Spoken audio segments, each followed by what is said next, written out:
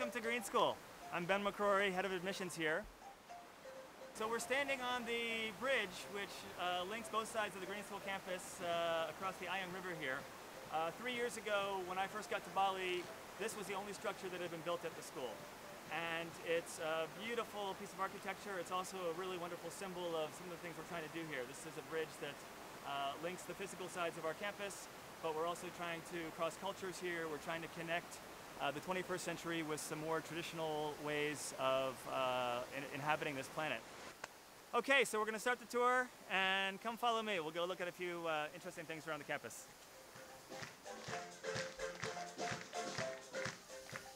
So one of the things we talk a lot here at Green School about is integrated learning opportunities, and the idea of taking that classroom academic learning and applying it to this big, beautiful campus in a lot of very hands-on, experiential, environmental ways. These patties were actually planted by Green School students. From grades 1 through 9, every Green School class last year got their own rice paddy. A sort of social studies project looking at the role of rice in Balinese history and culture and mythology. Children will then be tending the paddies. You might have seen the scarecrows there. Those were built by some of our primary grade children. And students are going to be harvesting the rice and then getting to eat the rice that they've grown. This is a clubhouse project. And these students in their math class studied basic principles of architecture and engineering. They had a design project in their art class. They all built little 3D models using bamboo twigs of a perspective structure. They picked a piece of land, they came down, they cleared it. 3 Balinese craftsmen came, taught them how to work with the tools, the material, made sure nobody went into the river. One of my favorite features is the windows up there. Those are actually recycled car windscreens. So we do want our students to be able to pass exams and move on to the next level, but we also are looking for them to be learning for more than just the purpose of taking a test. So traditionally, to get electricity from a river like this, you have to build a dam. And you create a vertical drop, and that spins a turbine and friction and eventually electricity. Cylinder. We built the cylinder out of locally quarried stone, and what you see here is the effect of very simple physics. You have about a 1 meter vertical drop from the entrance of the tunnel to the cylinder, so there's a little bit of gravity, and you have the centrifugal force created by the cylinder itself. And as you can see, the water gets pushed into this very strong vortex or whirlpool. Now, so far we have not yet harnessed the power the potential energy that we're creating here. But within a few months' time, if all goes well, we'll have a turbine that is suspended and that spins horizontally by the power of the vortex. The water then goes straight back down the hole, right out that channel, right back to the river. So we borrow the water for about 20 or 25 seconds. It's certainly not zero impact, but it's very low impact, especially compared to traditional forms of creating hydropower. Fish can actually swim through there. I once saw a monitor lizard about that long swimming around and down and out. Children, maybe not, so we have the cage here. But again, we talk here a lot about experiential learning, hands-on learning.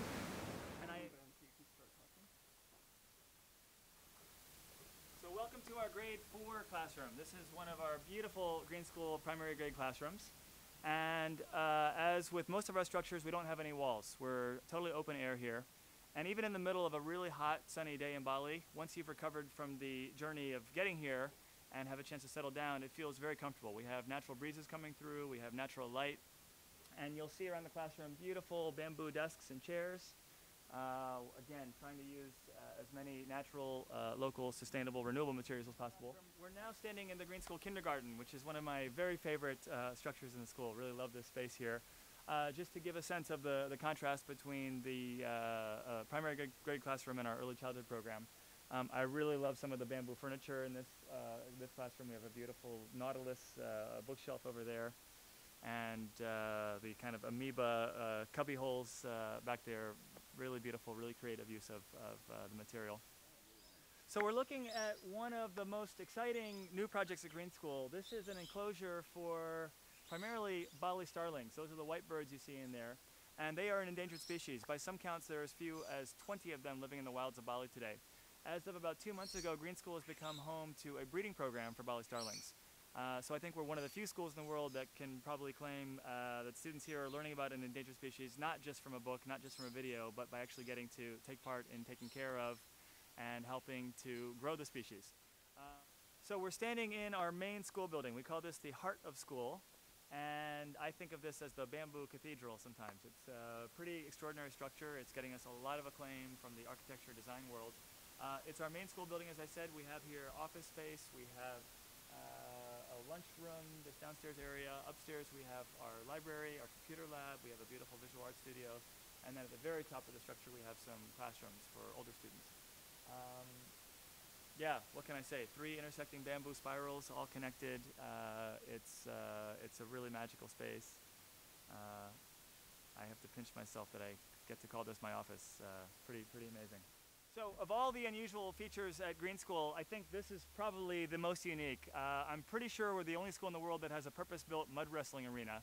And that's not a joke. We actually have a wonderful Balinese martial art form that's based at Green School, founded about 7 years ago by a young Balinese Taekwondo champion. And he created a hybrid which combines different martial arts styles from around the world, Indonesian silat wrestling, capoeira, Taekwondo, judo, and then brings those together with traditional Balinese and Indonesian cultural forms. So drama and dance and shadow puppets and gamelan music. And once a month on the full moon, we have an amazing performance that takes place here, public performance. Green School kids do this as part of their physical education. Some are learning Balinese martial arts. Some of the younger children are just coming once a week and playing in the mud, having a great time. So definitely one of our more unusual, if not the most unusual things about the school.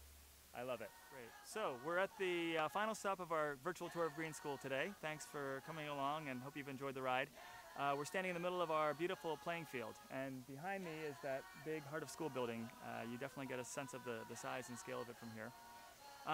If you're watching this tour, you're already on our website, and if you're interested in coming to see Green School for yourself, we love to do tours during the school day for families who are looking at the school for their children to potentially enroll in here. You can email me, ben@greenschool.org, or admissions@greenschool.org. We also do public tours every Monday and Wednesday at 3 o'clock. Those are for people who have a general interest in coming to see what we're up to here. So please feel free to join us for one of those. We are looking for sponsors for our Balinese scholarship program. So if you're interested in becoming a part of that and sponsoring one of our students here, or donating some money and getting your name on a bamboo pole in the Heart of School, you can also email me about that. So thanks so much, and look forward to seeing you here in Bali sometime. Terima kasih banyak. Terima kasih.